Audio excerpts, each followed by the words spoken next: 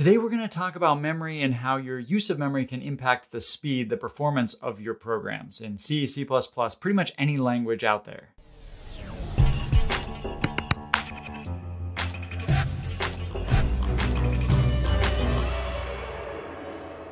Hey, welcome back everybody. Today I want to talk about performance, specifically making your programs run faster. And specifically I wanted to talk about memory and how memory and your use of memory can impact performance. Because most programmers don't typically think about this. They don't typically think about how memory access times can actually impact your program performance. We just think about the steps, the actions, the instructions that our programs are going to take, and we get a rough idea maybe of how those work, and maybe we think about algorithmic complexity of our different algorithms, but we don't usually think about memory access. But that stops today. Because today we're going to dig into this topic just a little bit. But before we do, a big thanks to all of you patrons that support this channel on Patreon. People like Jorge Vieira, Abby Payton-Jones, and Dave McDonald, who help me keep the lights on and the cameras rolling. If you're new to the channel, Patreon is also how you can get access to all the source code from all my videos, as well as access to my virtual office hours. And that may be relevant because we are going to be making source code today. So now with that said, let's get back to memory. So when you saw the title, when you heard me introduce this, most people, when they think about memory impacting program performance, you think about my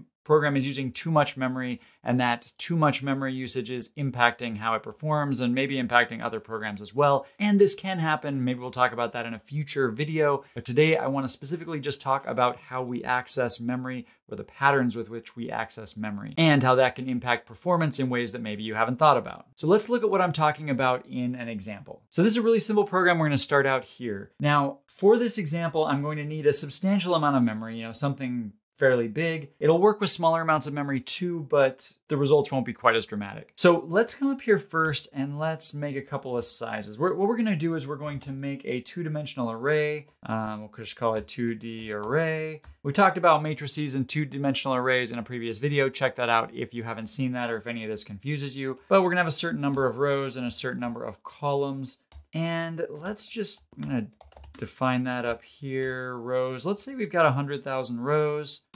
And let's say, man, I struggle with writing define today. Number of columns, let's make 10,000. Okay, so if I'm doing my math correct, 100,000 rows, 10,000 columns, that's gonna be what, about 4 gigabytes of memory. Okay, so that's a pretty big data structure. Notice that I made it global. I didn't put it on the stack because I can guarantee you the default stack size on my machine is not 4 gigs. So if I had made it local, I would basically be getting a seg fault when I run it. So now down in main, let's actually put something in here. So what I'm gonna do is I'm gonna go through all the rows and columns, and let's just say, okay, so rows, and then let's also go through int j equals 0, j is less than calls. Okay, so we're gonna go through each row and column, basically go through each individual entry in this 2D array, and then what we're gonna do is set each of those to some random number. Okay, I know rand isn't the best random number generator out there, but it doesn't really matter for the example that we're looking at, so I'm just gonna go with it. And note that I'm only doing this because I need my program to actually be doing something. Otherwise, the compiler might try to get smart and start optimizing things out, and that would defeat the purpose of trying to measure how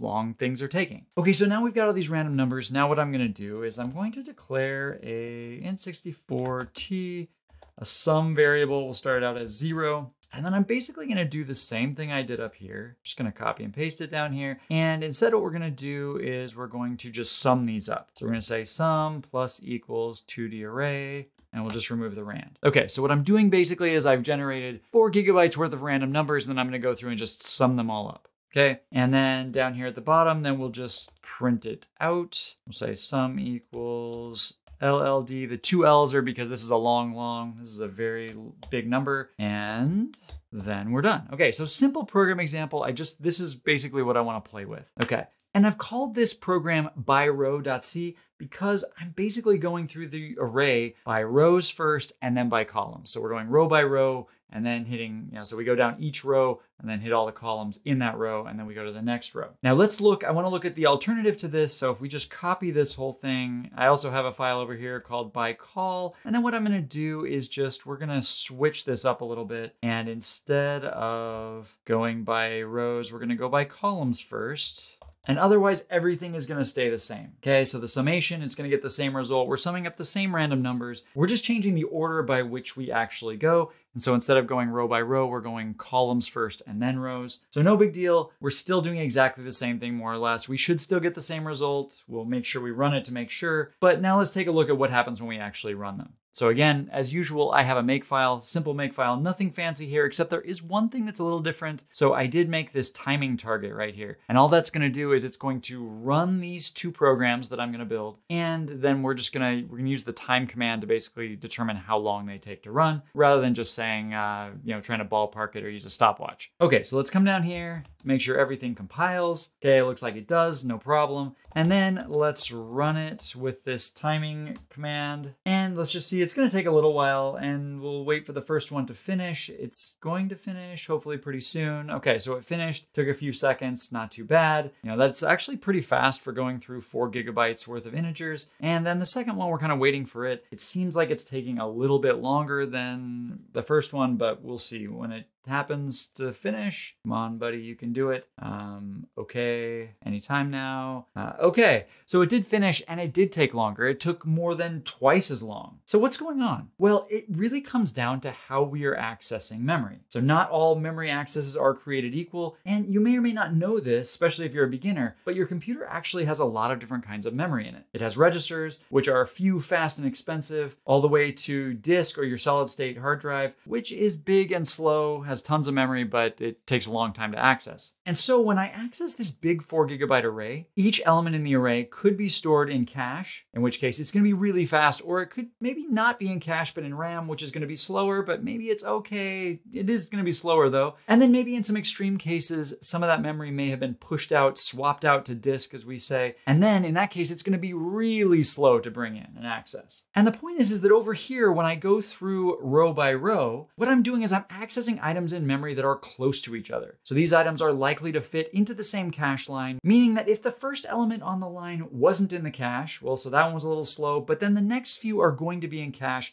and that's going to be really, really fast. On the other hand, when we go column by column, every element we access is going to be far away from the previous one. So the chance that any of our accesses are going to be loaded in the cache at any given time is actually really low. And so our memory accesses are going to be slower, significantly slower. Now, this concept is called locality. We talk about programs with good spatial locality, meaning that they tend to access memory that is close to each other. So each individual access tends to access areas in memory that are close to the previous accesses. There's also temporal locality, which deals with accessing the same pieces of memory close together in time. So there's close together in space and there's close together in time, but both are basically just looking at how we access things in a way that tries to encourage elements in memory to be in cache, to be in faster memory, so we get higher performance. Now, naturally, there are going to be times where you just don't care and you have to access memory in a random way. It just makes the most sense for your program, and that's cool. Just know that if it's a lot of memory, things are going to be a bit slow. And there's nothing wrong with that. Locality is just one factor to consider as a programmer. And my point wasn't to tell you you always need to access things in a certain way, but rather to just point this out